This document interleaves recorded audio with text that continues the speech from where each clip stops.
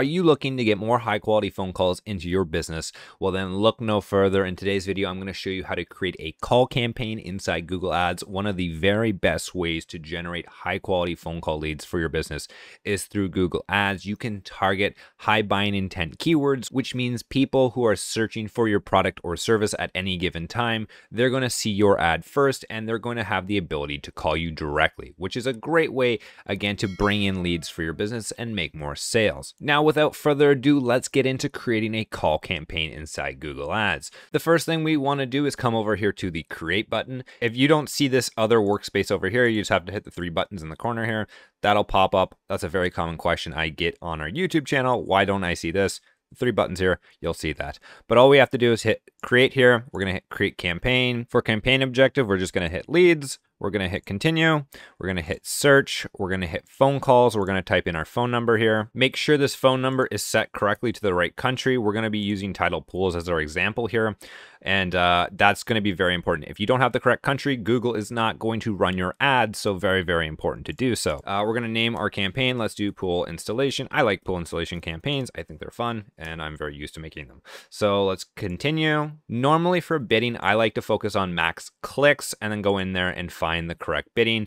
I've been recommending more and more just to set it as conversions with no target cost per action at the beginning, because I see a lot of people getting confused. If you set the incorrect bid limit, your ads are just not going to run. So I'm recommending conversions for most people more and more often.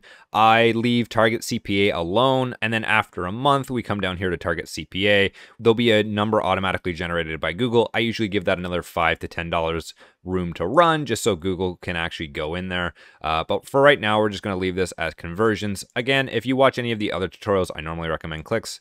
For best results, I would recommend clicks, but this is also a pretty good way. Is it the absolute best? No, but conversions is pretty all right. Next, we're going to go into campaign settings. We're going to uncheck Google search partners because that is generally a waste of money here. We're going to scroll down to locations. We're going to hit presence because we only want to target people in the actual locations. We don't want to target people searching for our locations. Are there times you can do that? Absolutely, but not for this campaign. We're going to exclude presence or interest.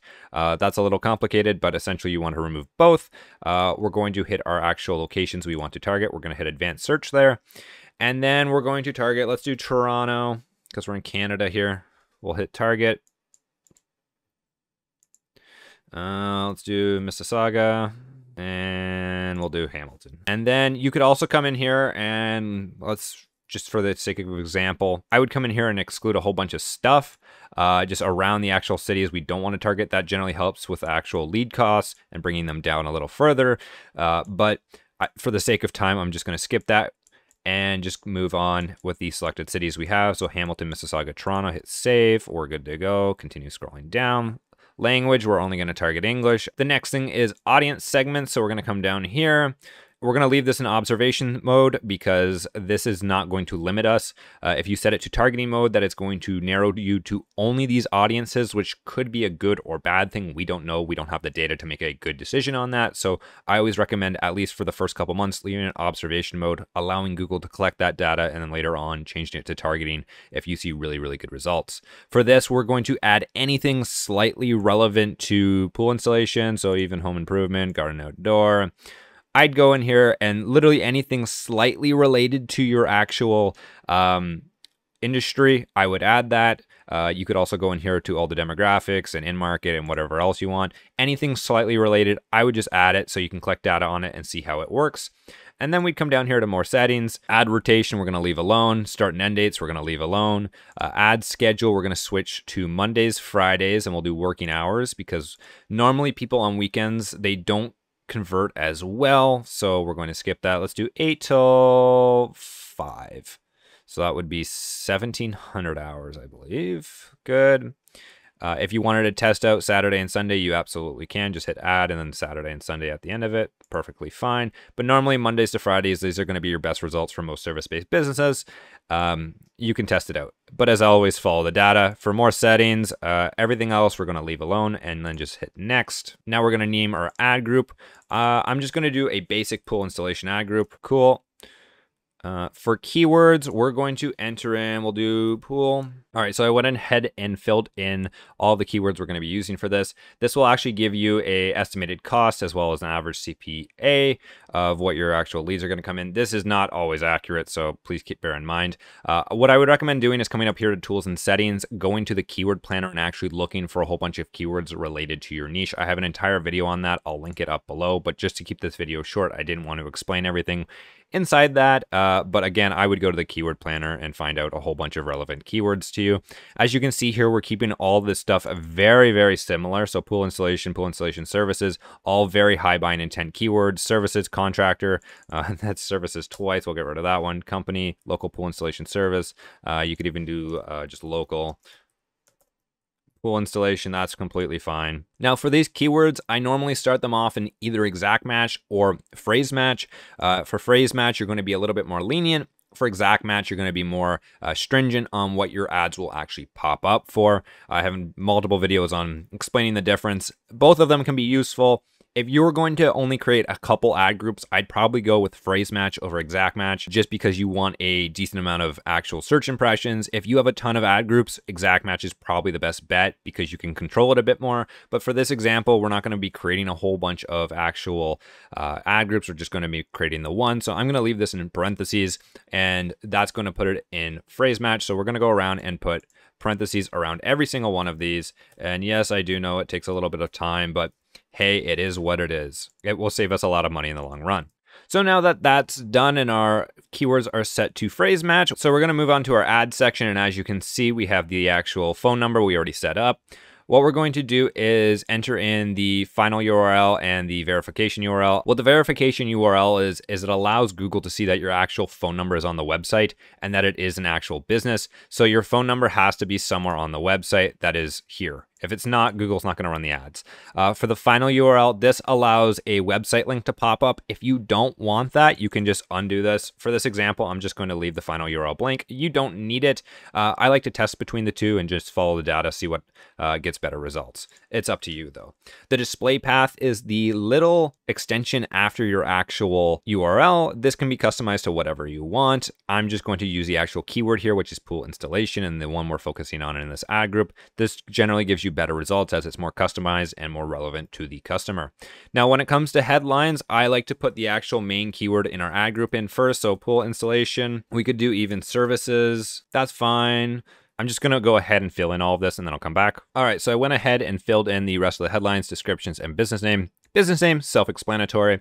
The actual headlines, generally I like to identify the problem. So I would normally type in local pool installation, looking for pool installation, something like that, that actually has the main problem the customer is having in the actual headline. This is a very good way of, one, relating to the customer and showing them that we understand their problem. It generally helps with conversion rates and bringing your overall results up. The second one I like to do is either a call to action right off the bat. It's not as important with call ads because you already have call. We know what the call to action is. You could also put get a quote now or something like that. But for this one, I put in another reason to buy. So this could be award-winning pools. You could also put certified installers, 30 years of experience. Give them reasons to buy. Is award-winning pools the absolute best? No, but again, for the sake of time, we're not going to go crazy with this. Business name, self-explanatory. Description, we're giving more reasons to buy and then a call to action at the end. Easy and professional pool installation to make your life easy and hassle-free. I'd probably get rid of the easies there. Call now, as you can see, the call to action. I like this one much better. Award-winning pools, certified installers, a 2-year warranty, and dozens of happy clients. By the way, if you're lazy like me, consider checking out the Google Ads Done For You bundle. It comes with everything you need to just plug and play. You can literally copy these headlines and descriptions. It also comes with extensions, keywords, and negatives, so everything is literally plug and play. Again, copy and paste. If you actually want to take the time to actually come up with them, I have a step-by-step video on how we do it, but this product will save you a whole bunch of time if you don't want to do that. Moving on, the conversion action, that's completely fine. You can use calls from ads. Call reporting is turned on. Good. We hit next. We're going to set a budget, and really I recommend at least a $50 budget for almost any type of account at a bare minimum. And that's because if you're going to be doing Google Ads, there's a certain threshold you need. Generally, it's anywhere from $1,000 to $1,500 USD a month, just so you can get over the initial hump, get enough data into the account to make good decisions and start seeing some results. Anything under that, you're going to have a real problem optimizing, and it's going to take a much longer time. And in our experience, it's just not somewhere we normally want people to be in. It's just too long. It's not a fun process. So yeah, I would say at least $50 a day. I would look at the actual keyword planner. I teach you how to do this in many of our videos. Look at the keyword planner, find the highest average cost per click. So let's say it's the highest average cost per click is $10. I would times that by 5 because a 20% conversion rate is normally attainable. That means you're going to get at least one conversion a day. So 10 times 5 is 50. And like it says here, it's $50 a day. I would set that probably to, let's do $60 and then add 52 cents. It is an auction system, so that 52 cents does matter. And then moving on. Again, these numbers, by the way, this is only from one ad group. If we're actually seriously making an entire account out, you're going to have more than one ad group, and these are going to come down significantly. Moving on, we're going to hit next. So now we're going to review the campaign. It's just going to show us if there's any issues with it and essentially everything we've done. Once we're happy with this, we just hit publish campaign down here and we are good to go. Our campaign is active and it will start producing results. If this is brand new and you want to build out an entire campaign, I would suggest checking out our other tutorials that are a little bit more in depth. They are a little longer, but it shows you how to build out more and more ad groups, more keywords, and really just how to get better results in the long run. I'd also suggest checking out our Google Ads optimization checklist.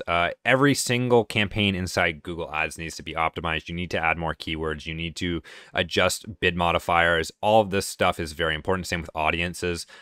This is stuff can't be overlooked. A lot of people overlook it and they're like, just let it run. You're going to see very poor results. So I definitely recommend checking out our Google Ads optimization checklist. It walks you through what you should be doing every week, month, 3-month basis, and allows you to jot down your results as well. Now, I do have one massive favor to ask, and that is for you to leave a like at the end of this video. I put so much time and effort into these videos, and I really do enjoy making them in this fun format. It's more entertaining, it's more interactive, and I think it's more enjoyable for you, the audience, than the previous versions of these videos. If you go back, watch my old videos, I just don't like them as much.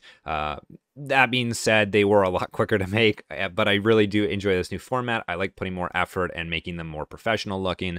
So if you could drop a like down, it really does help the channel out, helps it grow, and it helps vindicate my own ego. No, I'm just kidding. But thank you very much in advance if you do choose to like this video. If you have any comments, questions, or concerns, leave a comment down below. I will do my best to answer it.